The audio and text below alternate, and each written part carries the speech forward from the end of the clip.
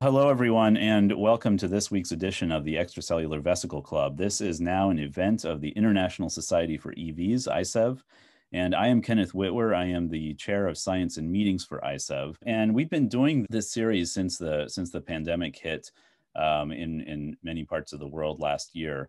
And this week we have a special edition of the EV Club in which we are going to be speaking with Edwin Vanderpoel and Joshua Welsh. Josh and Edwin, over to you. All right, thank you very much, Ken, for the introduction. My name is Edwin, and this is a dual presentation. So let me start introducing Joshua Welsh, the second speaker of today. So Joshua graduated in 2016, and his thesis was named Flow Cytometry Optimization and Standardization for the Study of EVs as Translational Biomarkers.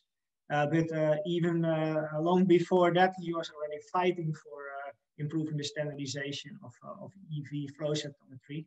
He did that then from Southampton, but now he became a research fellow at the NIH. And at conferences, you can recognize Josh as he is not too shy to ask a critical question, and he does that usually in a very eloquent way. Given his track record here on the right and his affiliations, it's clear he likes vesicles and flow cytometry, and he told me he is interested in education, but besides that, his main job is to focus on developing prognostic cancer biomarkers. So that about Josh. My own name is Edwin. My function is, in fact, extracellular vesicle detective. I work in the biomedical engineering and physics department and the laboratory of experimental clinical chemistry of the Amsterdam UMC, University Medical Centers. And I'm involved in many projects about standardization of vesicle assays, vesicle flow cytometry, but also utilizing vesicles as biomarkers for disease. And here on the right, you can see the topic of my thesis, which is obviously also about detection of EVs. And I think that's a broader ambition which many of us share is probably the development of a vesicle-based liquid biopsy. And in my view, that would look like something like this. So we draw blood from a patient, then generally we remove the cells, and after that probably stain vesicles of interest and then determine their concentration in terms of vesicles per milliliter. And if we are able in the future to make reference values, reference hematology values, for example, then we could compare the measurement of a patient to this reference hematology paper. That would look something like this. These are fictive values derived on best estimates from the data in my thesis, but just to give an impression where I hope the field is going to. And of course, all to provide in the end physicians with better information, better clinical information about the patient. It sounds so easy, but it is not. Because EVs are small and they are heterogeneous. So here you can see size distribution of vesicles, in this case from urine. And it's clear that the majority of vesicles is smaller than 200 nanometers. Please notice that the vertical scale here is a logarithmic scale. So this scale, yeah. And they are small. So compared to the wavelength of visible light, for example, in this case, a wavelength typically used in flow cytometers, vesicles are much smaller. And in contrast to what you read a lot in the literature, this is in fact no problem to detect vesicles with a wavelength which is longer. Only we cannot easily form an image, but we can still detect the presence. So for flow cytometry, this is not a problem, although you see that in the literature. And vesicles are heterogeneous. So you see this mix of this candy mix here on the right. And of course, we want to know the concentration of all these different types of candy. And that, I think, is a nice analogy of the problem that we have with flow cytometry. We want to differentiate the different EV types, and especially count perhaps the rare EVs. And flow cytometry is a candidate technology for that, and I think a promising candidate, because in a flow cytometer, particles are hydrodynamically focused, illuminated by a laser beam, and then different optical signals are being measured of these particles one by one. And that can be done very rapidly. And with rapidly, I mean typically several thousands per second for cells. Even 100,000 cells per second is technically feasible. And regarding the signals, we can measure light scattering, which correlates with optical properties of the particles, such as the refractive index and the diameter. So this is information that you can potentially deduce from your sample. And fluorescence is of interest, for example, to do fluorescent antibody labeling, thereby being able to detect the presence of certain antigens, for example, on the surface of EVs. Now, also, flow cytometry sounds like an easy job, but it has several problems which are hampering, especially the detection of vesicles. And one problem is that the data a flow cytometer provides are in arbitrary units. So here you can see this side scatter intensity versus the forward scatter intensity of, in this case, vesicles from an erythrocyte concentrate. And this was measured with an apogee, a 50 micron, and on the right with the BED Faxcanton 2. Now that the sample was the same, and both flow cytometers used their optimal settings for detection of small particles, the results look entirely different and are not comparable, especially because these data have arbitrary units. A second problem is instruments, flow cytometers differ in sensitivity. So back to the size distribution of vesicles, the shape is quite typical for what we see in body fluids. Again, the vertical scale is a logarithmic scale. And if we now take two flow cytometers with a different limit of detection, so one flow cytometer is able of detecting 500 nanometer vesicles and larger, and another flow cytometer capable of 160 nanometer vesicles and larger. And these two flow cytometers would measure a 30-fold difference in concentration, only because their detection limit is different. Of course, that's a big difference, but even if flow cytometers differ not that much in sensitivity, in this case, just 20 nanometer, you can in certain circumstances already have a two-fold difference in concentration, for example, here. And that's just because this curve is so steep. So from this plot, it's clear that if you want to compare your flow cytometry data, you really need to know exactly where your detection limit is. Now, due to these problems, the clinical reality is at the moment as such that reported concentrations of, for example, blood plasma vesicles differ more than 1 million. And here on the right, you can see what we name Gonzatska's law, the platelet vesicle concentration in plasma from literature values over time. And you can clearly see that for only a specific vesicle type, you see already around 1,000-fold differences. And what we also see is that the concentration increases over time, and that's probably because flow cytometers become more and more sensitive over time. Anyway, at the moment, clinical data cannot be compared. So it's obvious from this plot alone that standardization is required. Solutions for that are at hand, and some are already implemented at the moment in the field. A first step is to report all experimental details. There's a general reproducibility crisis in the biosciences field.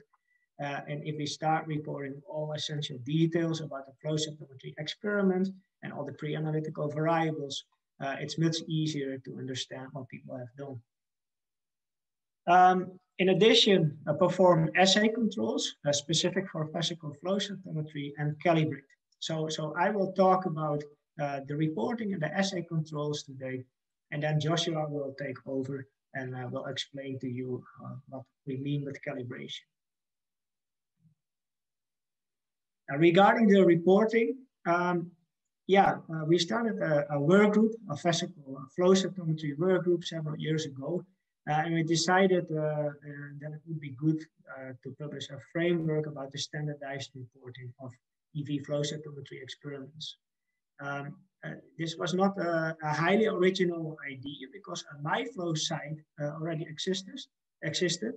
MIFlowCyt was a document which was published by the International Society on Advanced Cytometry about which information is recommended to publish about the flow cytometry experiment.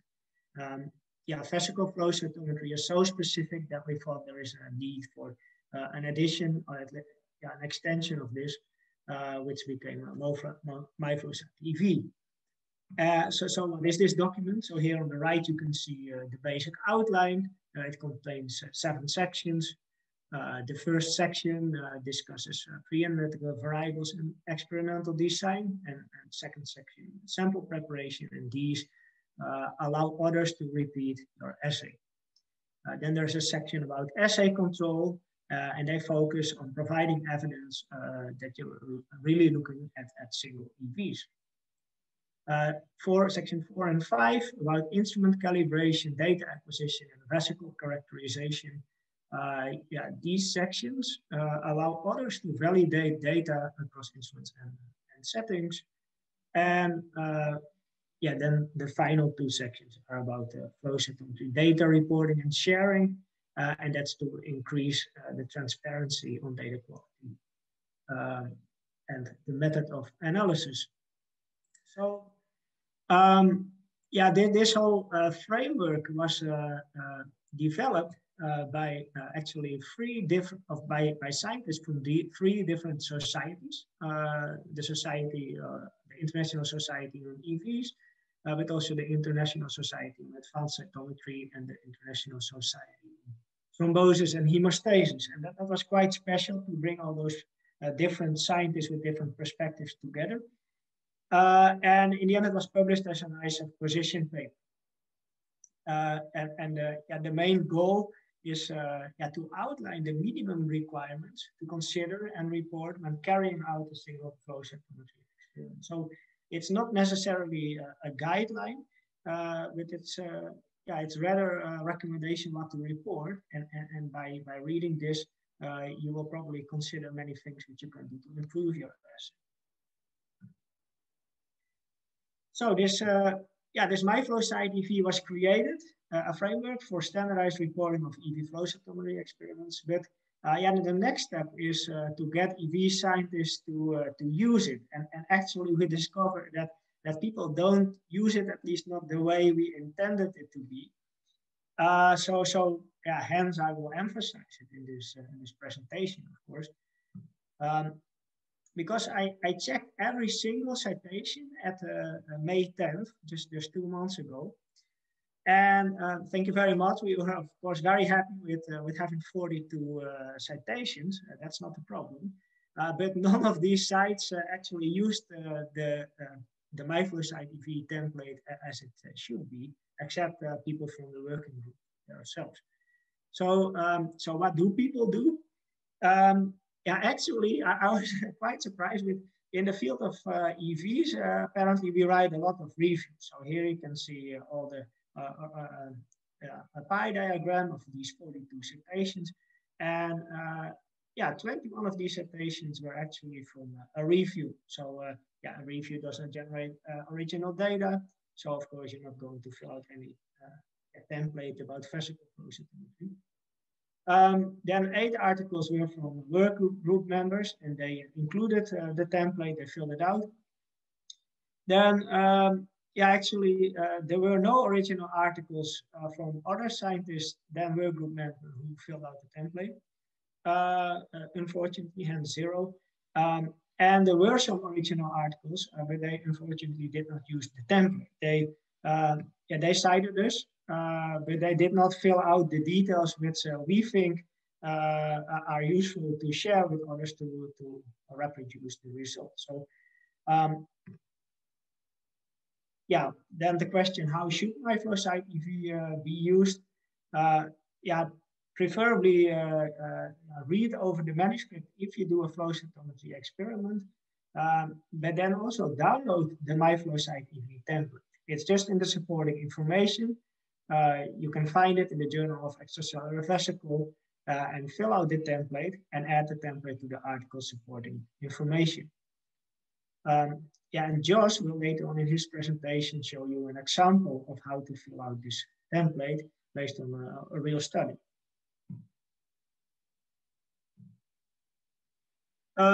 Yeah, filling out the template takes, of course, time. So then the question, what is in for you, right?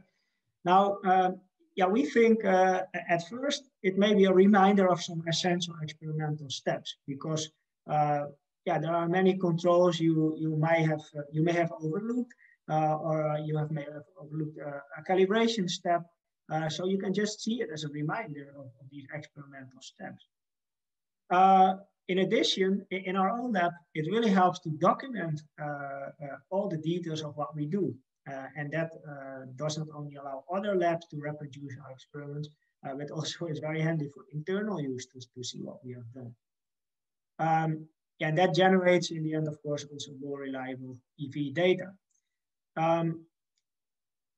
Yeah, and as a reminder, these assay controls yeah, also may lead to more reliable EV data. Yeah, the calibration steps, which are outlined in the MIFlowCyt-EV, may further improve data interpretation and comparison. Yeah, in the end, all this together may lead to a faster review procedure.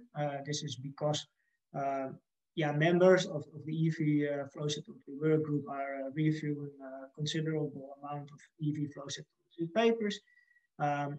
Internally, we did a small survey and we asked each other the question, what we find important to report.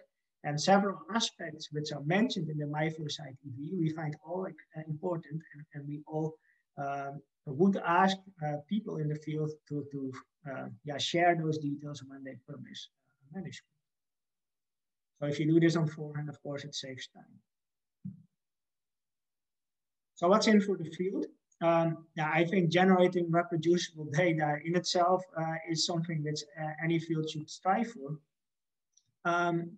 Above all, because this brings consensus. Think about new isolation methods, new pre-analytical variables, optimizing those.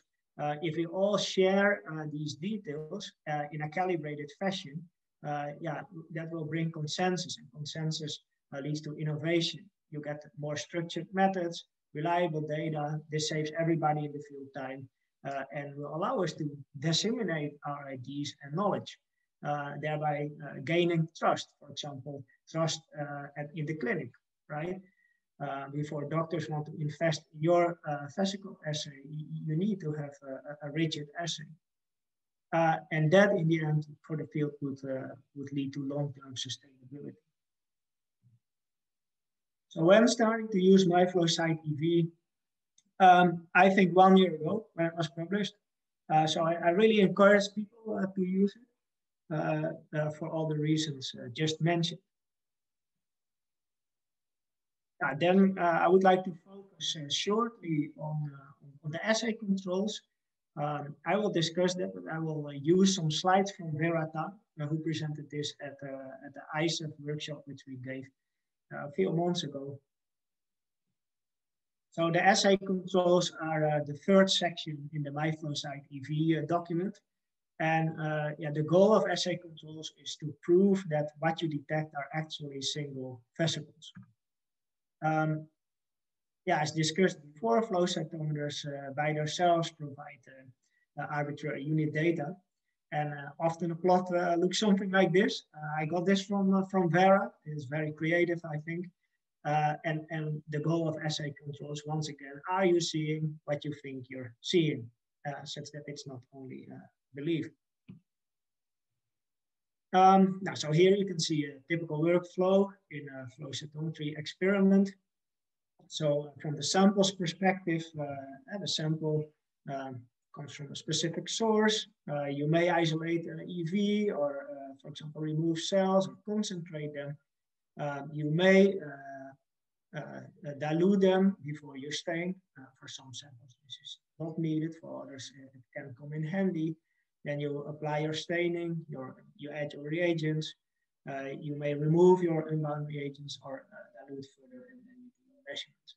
And something like this is quite a typical workflow for a vesicle sample measured by flow cytometry. So where do the assay controls come in? Now, for example, one may come in here, and this one is called serial dilutions. It's pointing to the places in this flow diagram where you may dilute your sample. And the reason to do serial dilutions is to confirm the absence of swarm detection, one of the artifacts which may happen if you do vesicle flow cytometry. What is this? The swarm detection. So I will try to explain that based on a very old slide. This was one of the first slides I made for about swarm detection. And so here on the left, you can see the size distribution of this very sample, which was measured to confirm swarm detection. We quantified by calibrating the limit of detection of this flow cytometer, and at very, very best, this flow cytometer could detect 360 nanometer vesicles. However, if we measured vesicles from urine with this flow cytometer, and we filtered the urine with a 220 nanometer filter, thereby having only particles smaller than 220 nanometer urine left, we could still see counts that were substantially above the background and signal-wise as well as count-wise. So we were a bit puzzled in the beginning by this, but it turned out that very high concentrations of vesicles could still exceed the detection threshold of the flow cytometer and thereby being counted as a single event. Also, Vera Tang made a nice schematic about this. So here you can see in blue the place where the laser beam would illuminate the flow cell, and the flow cytometer normally is of course made to detect cells. So these dimensions overlap, so you don't easily have more than one cell in the laser beam. It could happen, of course, but then we name this coincidence detection. We are typically talking about a few cells. But what may happen with small particles, submicron particles like viruses or extracellular vesicles at physiological concentrations, you may have a continuous stream of these small particles present in the focused laser beam of your flow cytometer. And that is coincidence detection. Actually, it's an extreme version of coincidence detection, especially because it's continuously present, and hence we named it then swarm detection.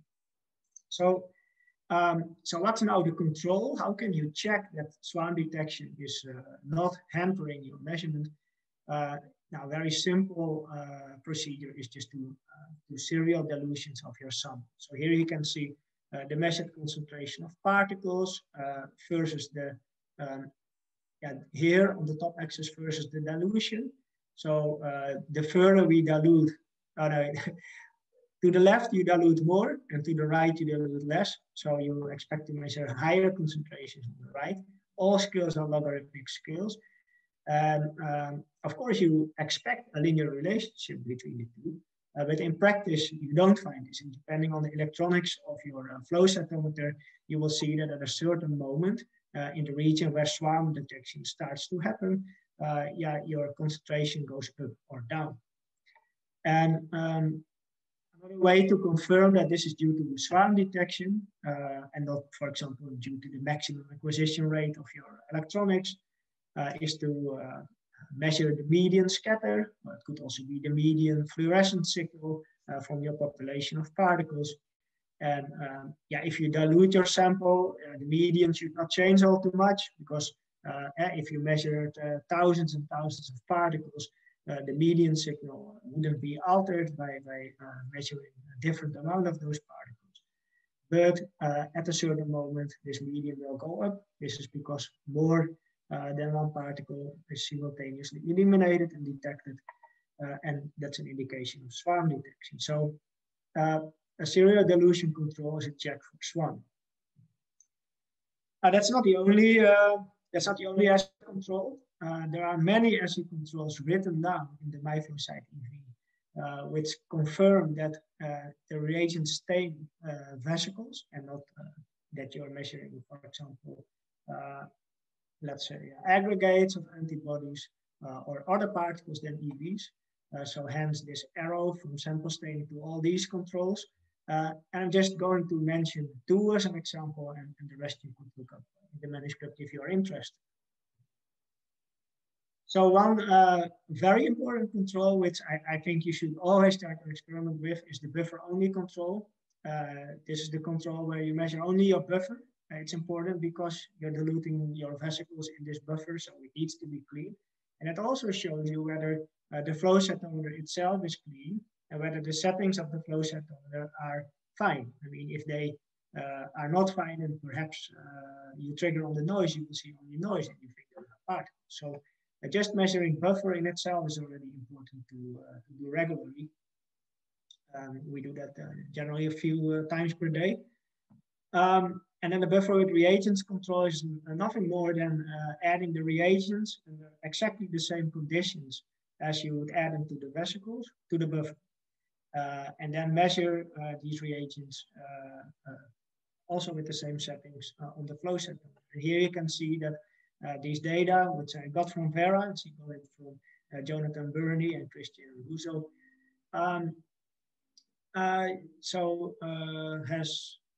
so these concentrations, the IgG-PE label, which was used here, yielded positive counts. And it's of course not something that you want. So this concentration was simply too high for use. And after about 250-fold dilution, you see that these false positive counts drop to perhaps reasonable level, but that's of course user dependent what your criteria are. So a very important control. Another control, and that's the last I would like to mention here, is the detergent treatment control. So here we have stained vesicles with anti-tetraspanin and PE. This is the same sample after the addition of 0.1% triton, and as an extra check, the triton only. You can see that most of these particles disappear, which is an indication that those particles were indeed vesicles. So that brings me to the end of my part of the presentation. So I will give the word to Joshua, who will talk about calibration.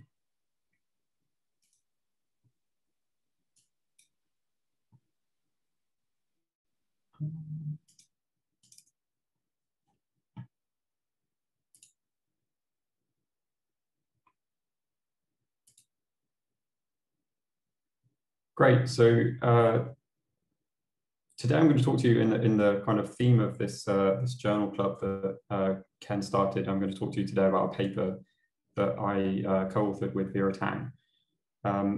This paper actually came around because Vera and I were giving quite a number of workshops on calibration, and what we realized were there were no really good examples in the literature of calibration, but more importantly, there weren't kind of FCS files that people could go and download and use to try calibration for themselves for the first time if they didn't have all the reagents at once, or if they just wanted to try it out before attempting to do it.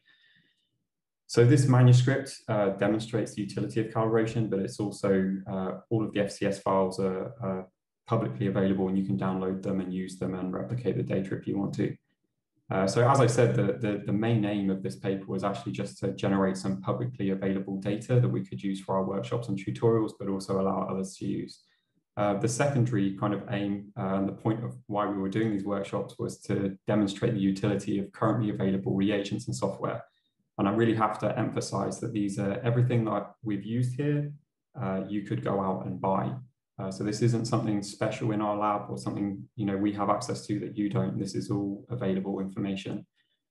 This just so happened to be the first demonstration of simultaneous fluorescence light scatter and flow rate calibration compared across instruments at different settings. And we also showed small particle epitope density for the first time, which I think will be of real utility to the field in future for standardization efforts.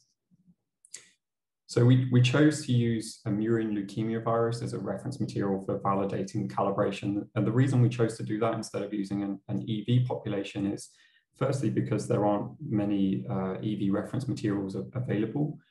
And when we're trying to validate calibration, it's usually much more convincing to have a population that is either fully resolvable or not, and you can instinctively know whether it's being detected or not. With EVs, this is obviously very difficult because we're not detecting all of our EVs regardless of the platform that we're using. So it's definitely something we need to do as a standardization effort in the field, but as a proof of concept, it was less convincing to do. So this is a commercially available virus. It's biological. It has EMV, so it's got glycoproteins on its surface and they're labeled with a superfolder GFP. And the reason that we like this is that we can actually come in with an anti-GFP antibody, and that's PE labeled, and that's how we're calibrating. So the superfolder GFP you're seeing on this virus that I'm showing you isn't actually fluorescent, it's been inactivated. And this population is small and homogeneous, it's 120 nanometers roughly, limited epitope abundance, and it's stable, it's a commercial product. And the software is very much how I got into flow cytometry in the first place. Originally, my thesis was based around light scatter calibration. Eventually, in 2017, this became publicly available, and I integrated fluorescent calibration and FCS file integration so that you could write all of these calibration parameters to your FCS files. This was actually where this manuscript was published and used this version 2 of the software.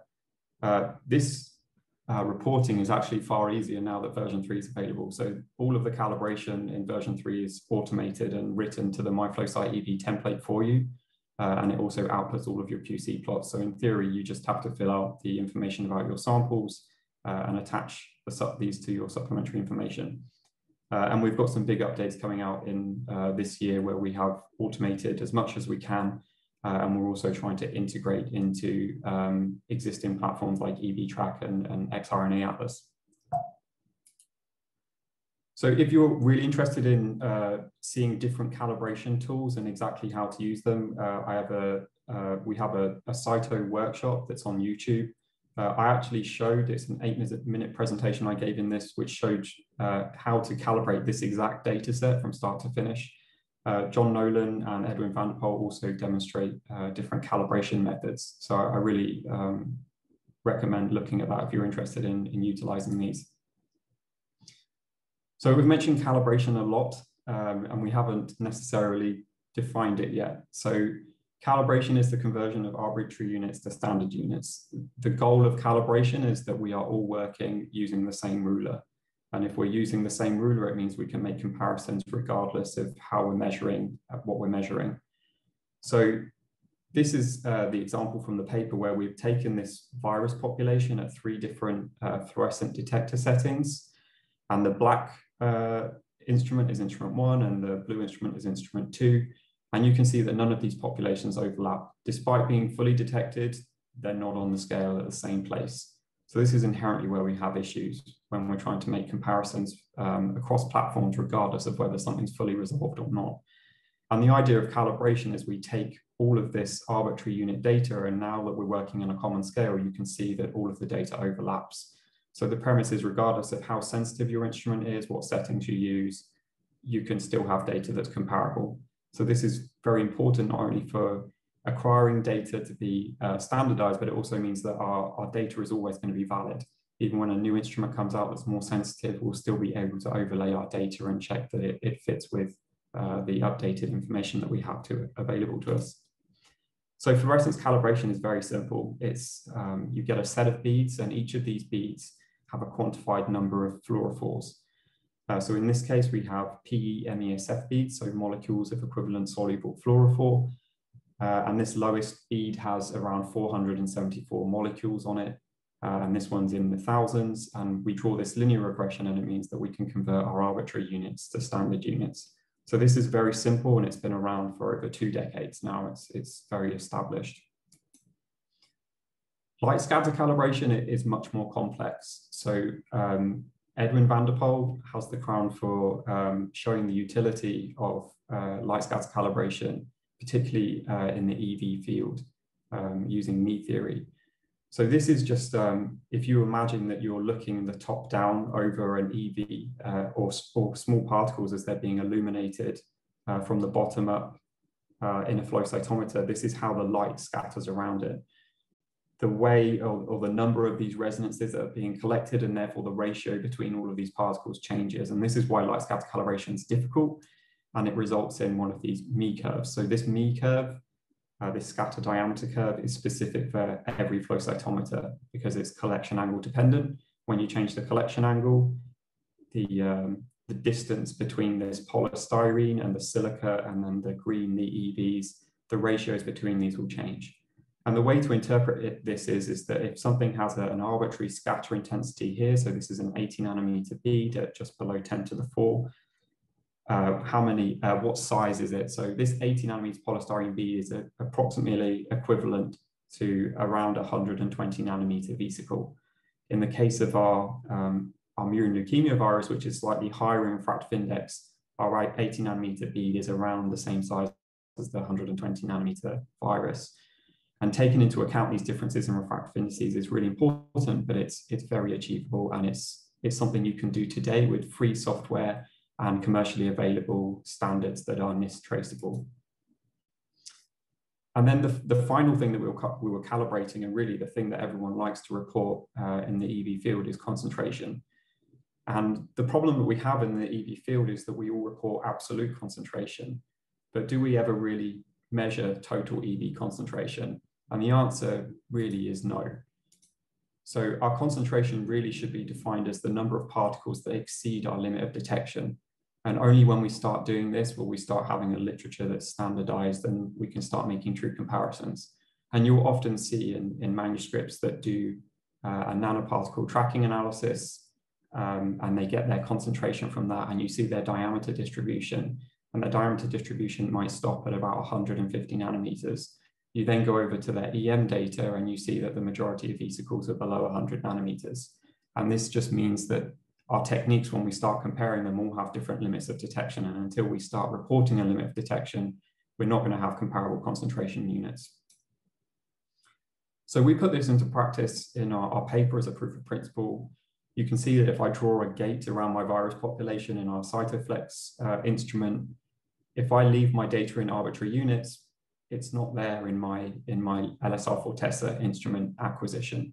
But when I calibrate both of these data sets, if I calibrate light scatter to a diameter, and if I calibrate the fluorescence to molecules of PE, you can see that now if I draw one gate on either of the flow cytometers, it's representative of where it needs to be on the other flow cytometer, despite having different limits of detection. You can see here that the LSR4 Tessa is cutting off part of this population, and different settings.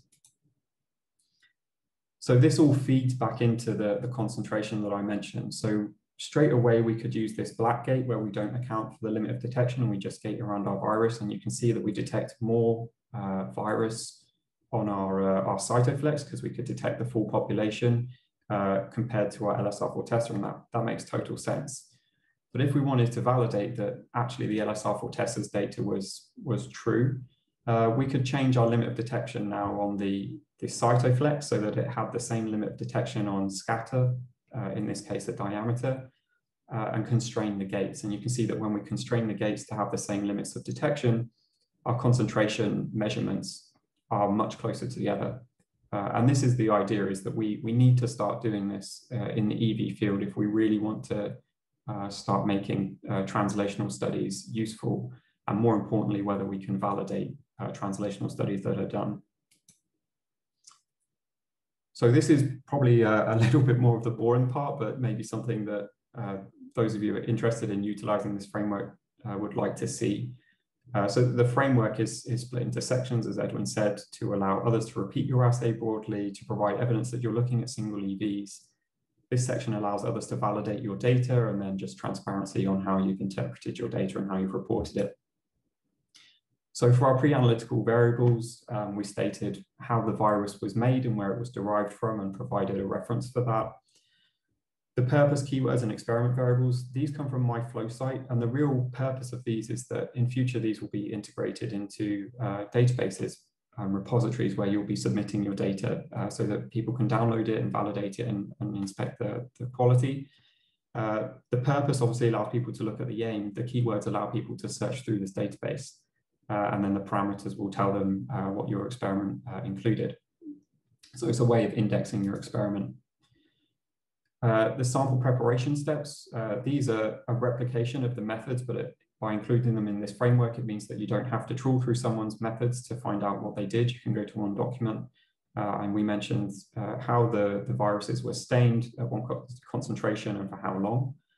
Again, with sample dilution or washing steps, we didn't perform any washing steps in this case. We titrated the antibody, so they weren't included. It wasn't applicable. The sample dilution, we stated that, our vial of commercially available virus, how much we diluted it before staining and analyzing it. And then for our controls, we had a buffer-only control. We stated what we had and what we didn't have. In the case of isotypes, we didn't use an isotype control here because we actually had another version of the virus where there was no GFP to actually bind to the anti-GFP antibody. So we thought this was a better control. And similarly, the other control that we didn't include in this case was detergent treatment.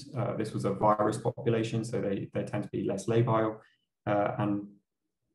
We're not trying to prove that we're detecting EVs as opposed to antibody aggregates, as we've got a nice homogeneous population that we can clearly resolve. And this is the same case for serial dilution, because we can quantitate our virus independently on other instruments, and it's basically treated like a bead. If you were doing EV samples, you definitely would need to do serial dilutions and possibly detergent treatments.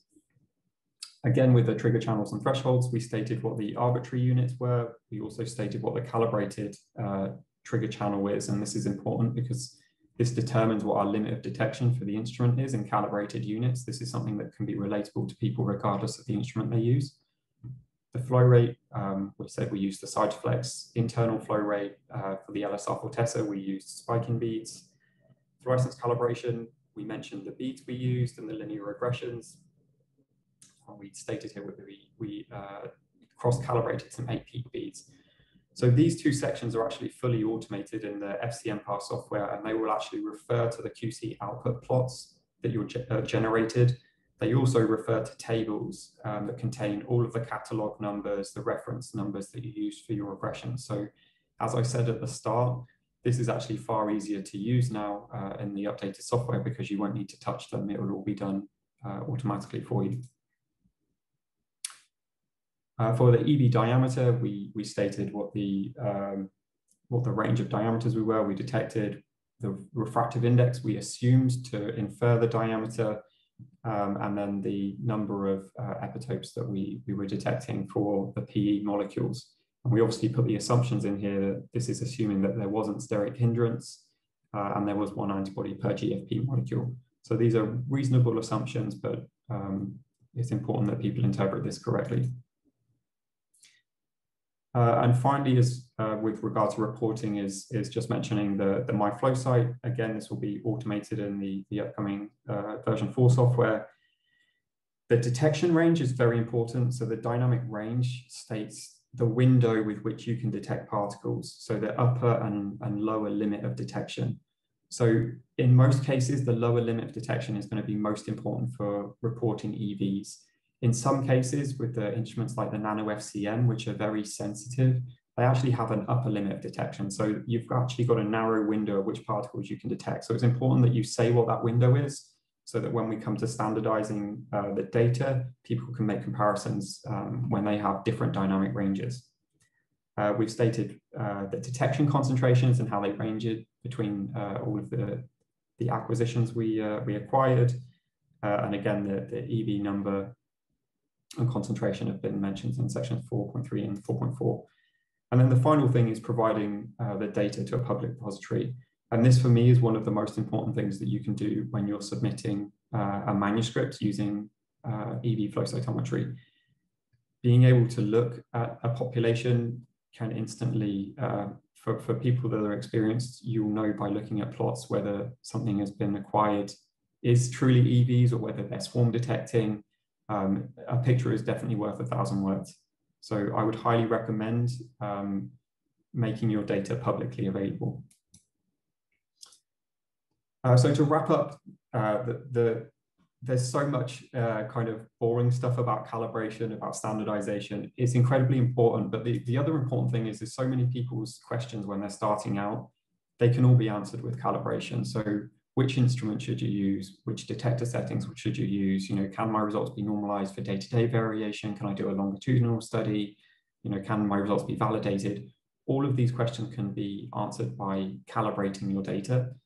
And, you know, when you want to optimize your assay, it's so useful to quantify it. So this is from a manuscript that we're in the process of finishing up, where we use the default instrument settings, and we have a limit of detection of 600 molecules of FITC.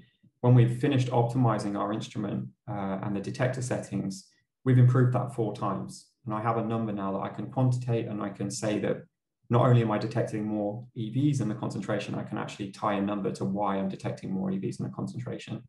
So this is incredibly important.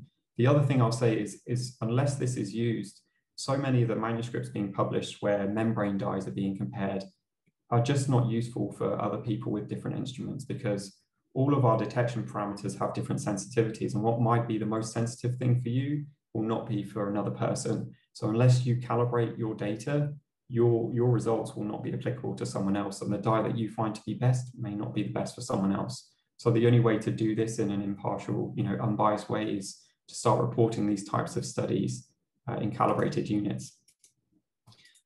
And the final thing I want to say about calibration is standardization is incredibly important. But one of the most important things that we're all interested in is characterizing the particles, you know, that we're studying.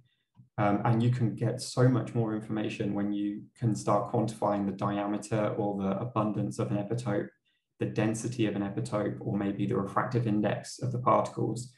We're going to start quantifying and understanding our populations in a very different way that's going to be beneficial for moving the field forward.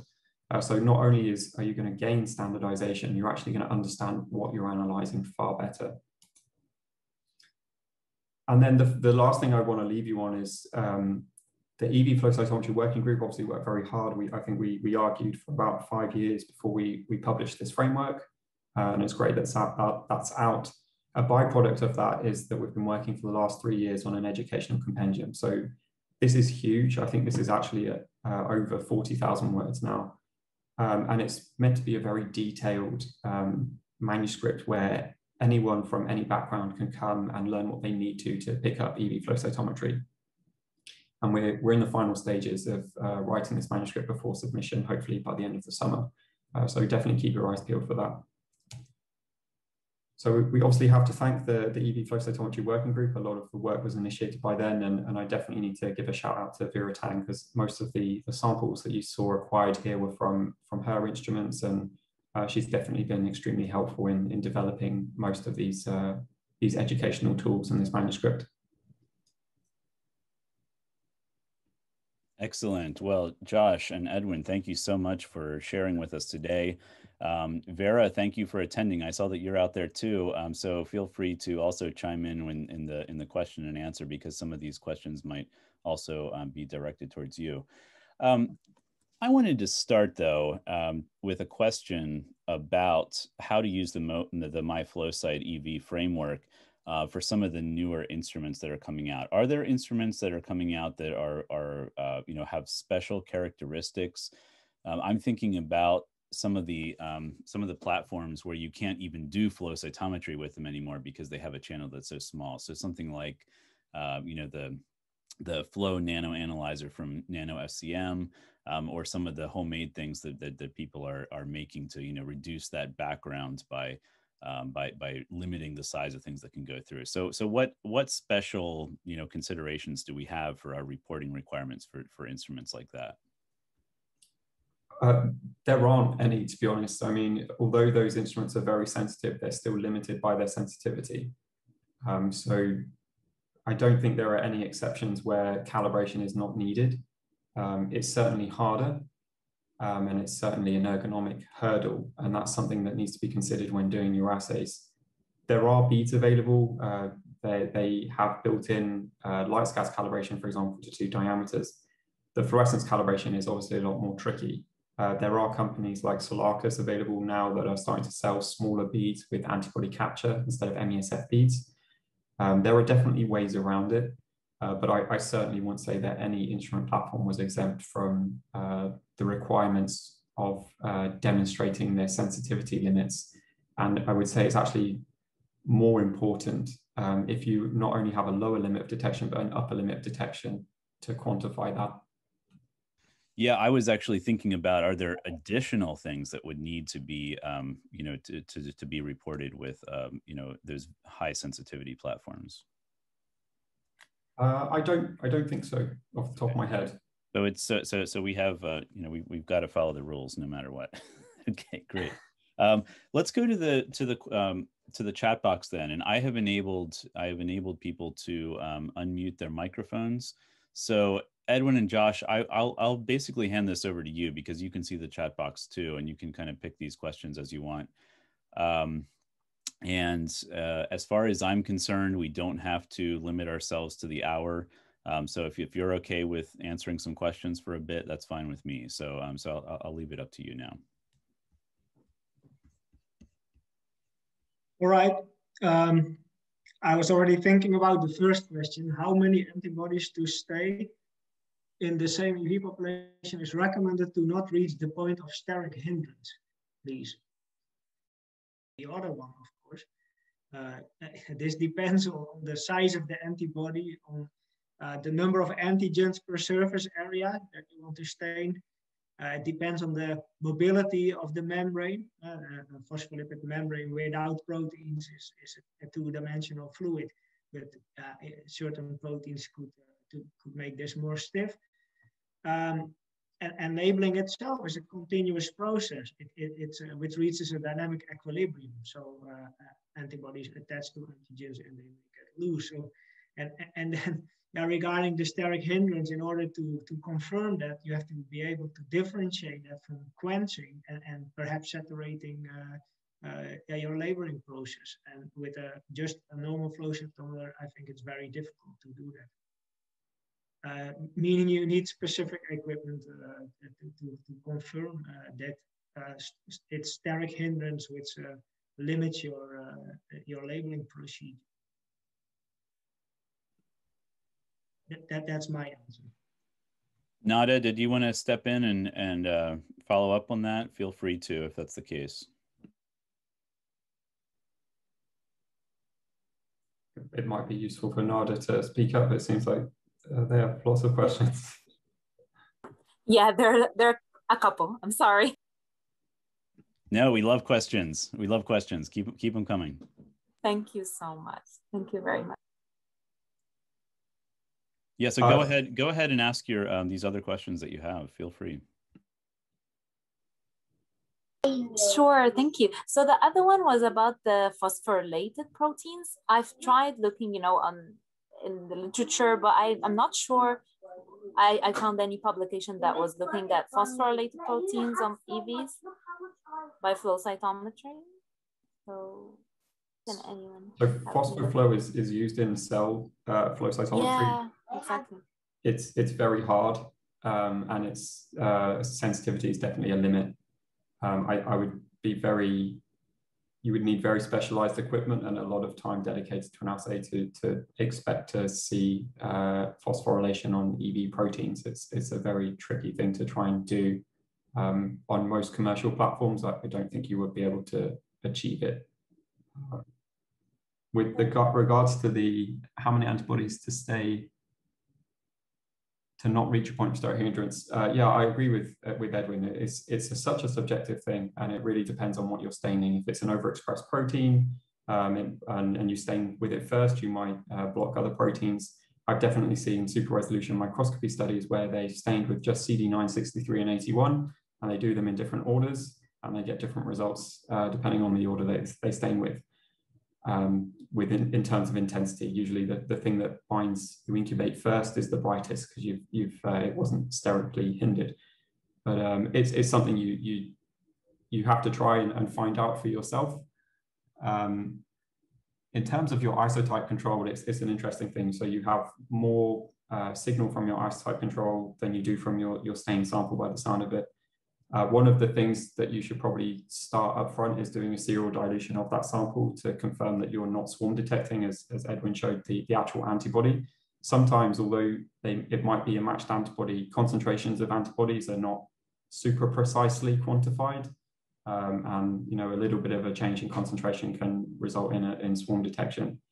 So I would recommend doing a serial dilution just to check that it's not an antibody concentration thing. Losing EVs triggered to fluorescence. So there's a misconception that fluorescence is always the best trigger. It is not. It really depends on your assay. It depends on your flow cytometer and the alignment.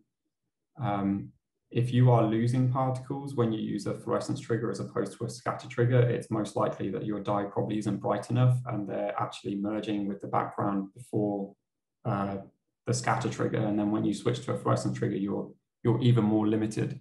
The other thing that happens is that when you use a scatter trigger, your noise on your fluorescence channels is fairly low, but when you switch to a fluorescent trigger, your noise raises, so you have to raise your threshold above where your background would be for that fluorescent channel if you just use a scatter trigger. So you have to bear these things in mind, and there is no gold standard. There's no gold standard assay where this is best and this will work best on all instruments. It is something, unfortunately, you have to find out for yourself. And one of the things that we're trying to do is in promoting the standardization is also to point out the heterogeneity in instrument sensitivity within the field.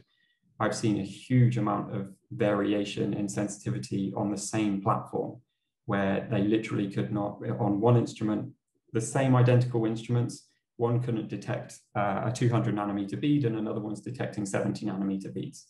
And this is all down to alignment. And these manufacturers are catering to cell users. Most of the engineers aren't yet experts in aligning for small particles. So that's something that maybe a flow core manager can help you with. And one of the things that we're also writing a manuscript about is to try and quantify your instrument and track it over time. So Josh, I just want to interrupt. I think that's a very important point, because you hear about people who get an instrument coming in for a demo. They're not able to do what they want to do. There might be a very good reason for that, and one that is easily addressed, if you have the right expertise to do it. So just keep that in mind. Just because you can't throw something on the instrument and get a good measurement right away doesn't mean that it can't be done. Absolutely. Is it a good idea to use lipid dyes? They've definitely shown to have some utility. They're difficult in certain circumstances. They can create their own mesals, so their own fluorescent populations. This is where a reagent and buffer control is very important. This is also sometimes where this procedural control will come in. So let's say that you need to use density gradients to remove unbound dye.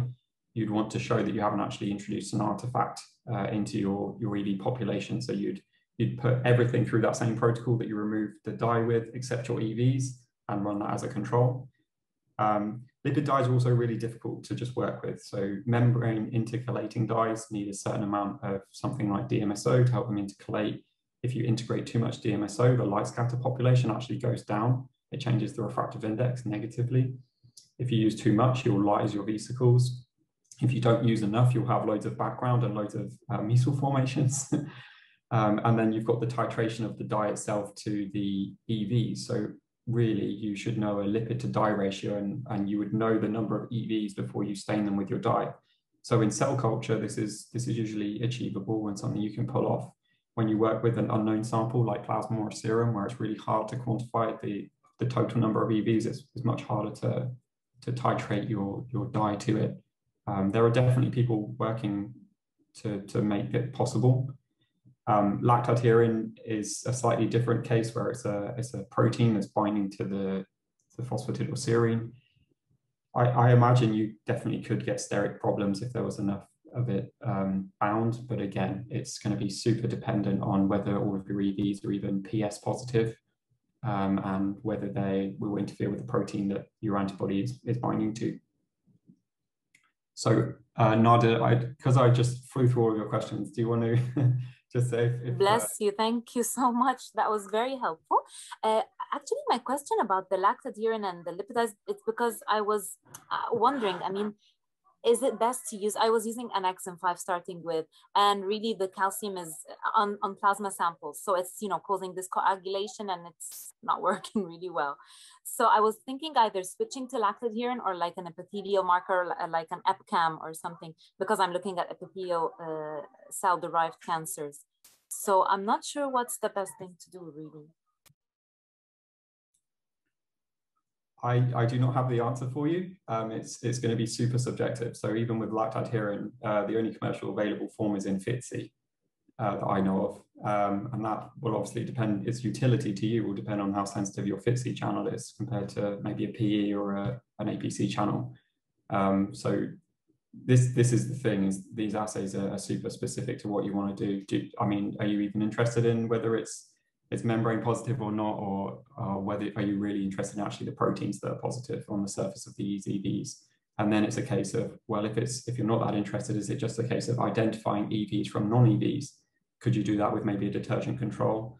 Are you gaining sensitivity by doing it? By the sounds of being limited, when you lose EVs, switching to a fluorescent trigger, you're not gaining anything by sensitivity in some of these cases. And then the point is I'm trying to get at is it necessary for the assay?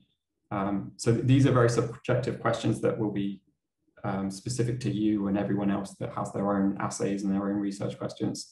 And it's something where you need to first start with quantifying your instrument, checking what the most sensitive channel is, the most sensitive channel you'll want to use for your proteins and your antibodies, because that's the thing that you're really interested in.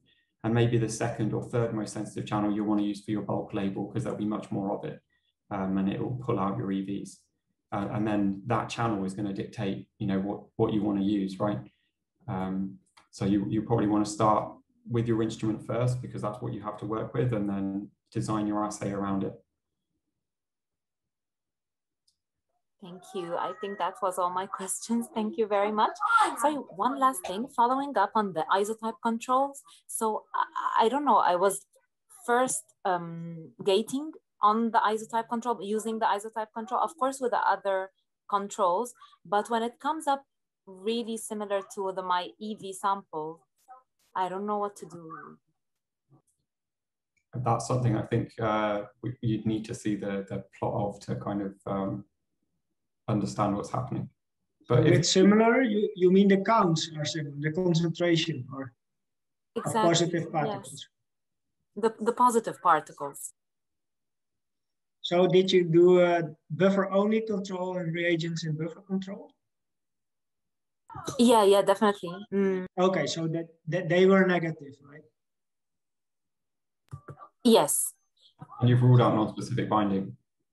Yeah, it could be FC receptor binding or non-specific binding. That's maybe one thing to figure out, which may help. Yeah, FC receptor. I was wondering lipoprotein. Could also be, but you can block the FC receptor probably with the IgG without a fluorescent label. If you want to troubleshoot some more, it might be, I'm sure Edwin and I would be happy to answer emails just so we can answer some other questions. Absolutely, thank you so much. So it's difficult. Yeah. Is that a monoclonal or a polyclonal isotype? Because like if it's polyclonal, yeah, I mean, maybe just try a different one, because I mean, isotypes aren't necessarily going to be your identical antibody, right? It is an isotype. Thank you. Maria Garcia, are you still around? Hi, I'm here. I was wondering if you have any alternative protocols that you could use for your calibration. I was just checking the VeraFlow website and it says that they're all sold out. So I don't know if how recent this is, but if there's an alternative that you recommend. Yeah, or somebody wants to boycott Canada, right? Just kidding.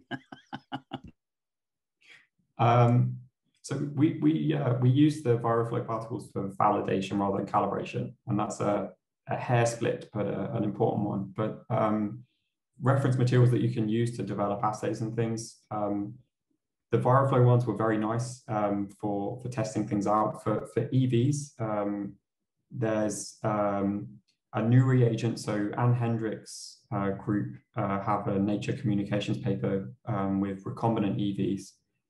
That's just turned into a commercial product being sold by Sigma. I think if you Google fluorescence exosome reference material or something like that, exosome was a poor name, and I believe it was the marketing and not Anne. But those we've tested are very nice. They're GFP positive, so they'll help you because you'll know whether you've detected them or not. They might have some limitations if you want to test something that's in the green channel. So ATCC, I believe, are also starting to sell EVs now. We've tested some of those, and they've been reasonably good. And I believe also Solarcus sell EVs as well that we've tested, platelet red blood cell EVs. So those are blood products that I think are just stimulated, and they definitely work for if you want to test a membrane dye or antibody staining. So yeah, there's a few around now and they're growing. Thank you. And then Joanne, do you want to ask? Joanne is here. Hi, Joanne. Why don't you ask your question about the repository? Yeah, so, the thing I often hear from people that most puts them off about uploading their data is the difficulty. And the sites that do have the ability to upload them, they're very hard to query. They're loaded with, like, especially the flow cytometry repository. There's not that many data files in there for EVs, and you've got to weed through all these other data files. So I think, as a field, we should start thinking about somehow either with, the ICEV and ISAC and maybe the NIH or whoever to developing a repository just for EV work in the future. So there is an EV repository under development as part of an ERCC project. How long that will take to be publicly available, I'm not sure, but I think within the next couple of years. I also believe Flow Repository, which is the only real alternative, is getting a refresh in the next year or so. But I agree, a dedicated one would be much better. Right. Maybe we can convince the Flow Repository one to break them up into sections for easier use. So have dedicated areas of the repository for different reasons, different purposes. Yeah, so the ERCC one that I mentioned is one of the things that I've been trying to tie the FCMPAR software into, so that as well as automating the MIFlowCyt-EV output and having everything ready for publication, it actually also will be a template for uploading your data into a repository as well, so that your files can all be indexed and you won't have to do too much field filling in like you do in the Flow repository at the moment. Great, thanks. Virginia.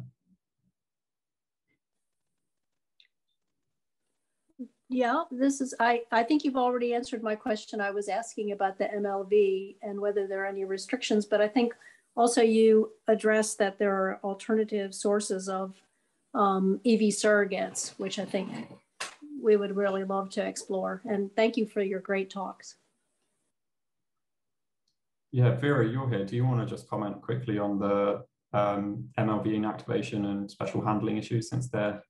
Yeah, the MLVs are inactivated with paraformaldehyde, so they are not infectious anymore, and they are tested for infectivity, at least, sample tested usually, I mean, when I knew about them.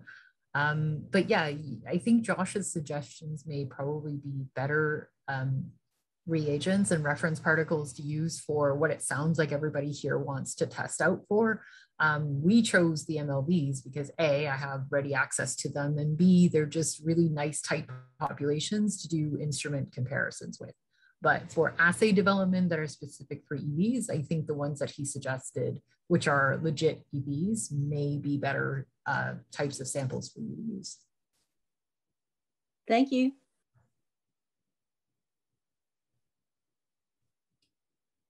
So Dirk has a very subjective question. Yeah, Dirk Jan asks what the lower size and concentration ranges are that you can measure with a flow cytometer. Yeah, I agree with Josh, that's a bit subjective. I mean, roughly you can divide some categories of flow cytometers out there in the field, I would say. There are the flow cytometers which you find in hospitals or clinical labs. Often they are used daily, and a lot of things are going through the flow cell there, so it's not necessarily clean. So at best, I would say with such instrument, yeah, the detection limit is sub-micrometer, but limited by at least a few hundred nanometers. It could be much worse though. So then there are flow cytometers which were originally designed as clinical flow cytometers, but which you can now buy as being dedicated to sub-micrometer particle analysis. They go down to typically 100 to 200 nanometer vesicle detection for the scatter detector. For fluorescence, it's hard to say because it depends entirely on the label that you use and also on the alignment of the flow cytometer. And then there are specialty machines which are not really flow cytometers anymore. I would say from the perspective that cyto means cell, and I would not use such an instrument to measure cells. An example is the nano flow cytometer. It goes sub 100 nanometers. I think with optimal alignment, it could detect about the smallest vesicles present. But I'm not sure whether you reach that always with a commercial instrument in the lab. But potentially this is possible. Oh yeah, regarding the concentration, yeah, you have seen the plot concentration versus size. So that's a tricky question because yeah, the concentration of particles which are submicron depend on the size range where you are measuring. So the sensitivity of your flow cytometer also determines most likely what the lower concentration is that you can detect. And for us, this depends also on the background count, so how clean is your machine. On the assay, did you dilute your sample or not? Because every time you dilute, yeah, you affect the concentration of your particles. It also depends on how long you measure, of course. In practice, with the assay that we use in the lab and our flow cytometer is an apogee, we can go down to about 10 to the 4th, so about 10,000 particles per milliliter. That's the very low limit concentration-wise.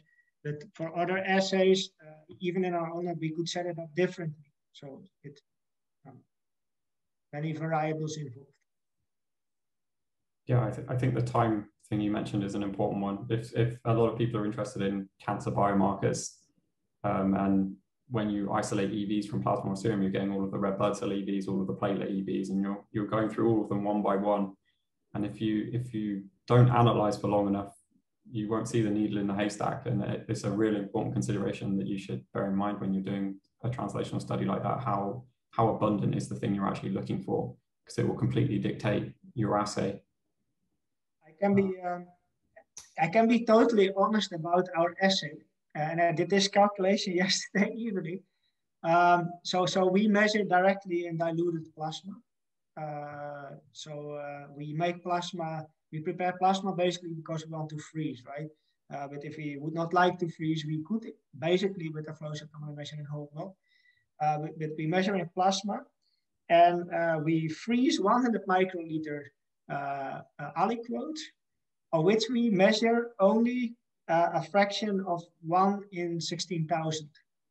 So we measure typically about 5 nanoliters of this plasma. And that's just because there are so many chylomicrons out there. And this is one of my concerns. So for example, for measuring the concentration of vesicles with erythrocyte markers or platelet markers, this is fine.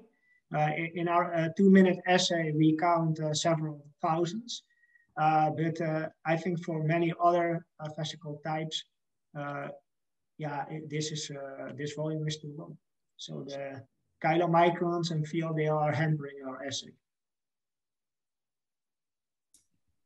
So there may need to be a concentration, some kind of specific concentration or isolation step first. But then of course you have the issue of getting the things off of your beads or off of your antibodies that you were using. So yeah, definitely the haystack is appropriate. Yeah, and clinically compatible, preferably.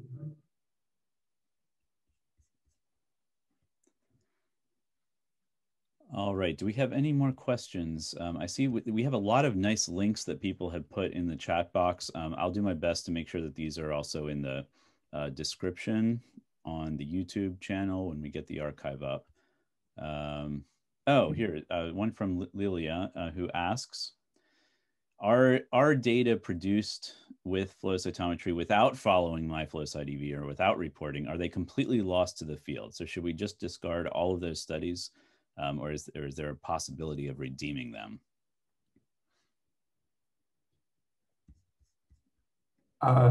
Clinical studies, it's very difficult. I think we've learned a lot from the literature to get where we are.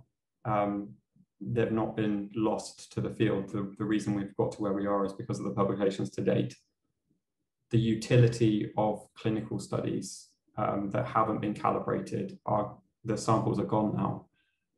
We might have a hypothesis we can raise from them, but in terms of using actual numbers from them, it'll be very difficult to integrate them into any kind of future, power calculation or study. And again, with the assay, people focusing on assay development, it's you can always go to a publication and replicate people's data and see if that assay works for you. The limiting factor with the published assay data is that if it doesn't work for you, you don't know if it's because you haven't done it properly or just because your instrument is a different type of instrument, or other factors that play in. So no publication is lost. It's just that if you want to create a publication that will definitely have longevity and stay relevant, using the MIFlowCyt-EV framework is the way to do it. Good. All right. Well, I think we need to stop the session here. So thank you all for staying on an extra 20 minutes. I think it's good to have these discussions. And as Edwin and Josh said, feel free to reach out to Edwin and Josh for any additional questions that you might have, or to participate in the community efforts that are ongoing around flow cytometry for EVs. And I just want to end, I did notice that there was a question about JEV. Does JEV require MIFlowCyt-EV? And I would defer that question to the editor-in-chief, the deputy editors, but I would say that each of us has a responsibility to try to use this framework in our own work and in our own reporting.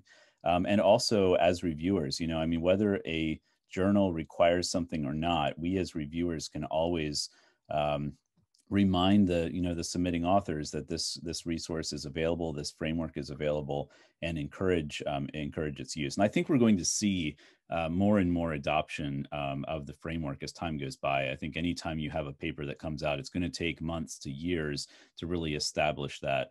But I'd like to thank all of the authors of MIFlowCyt-EV who are on the call today for really putting in so much time, so much of your own time to helping everybody in the field to advance things. So Edwin and Josh, thank you again for sharing your expertise. I called this on Twitter a massive expertise download.